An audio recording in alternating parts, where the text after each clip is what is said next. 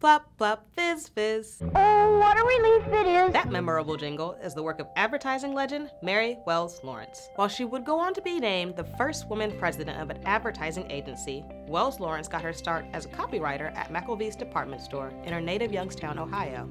Some of her other iconic campaigns included Trust the Midas Touch, I Love New York,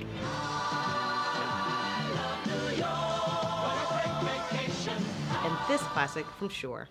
Raise your hand if you're sure. Raise your hand if you're sure. Having created some of the most memorable campaigns for McCann Erickson and later DDB, Wells Lawrence was the founding president of Wells Rich Green and was the first female CEO of a publicly traded company when the agency was listed on the New York Stock Exchange in 1968. During Women's History Month, we honor Mary Wells Lawrence.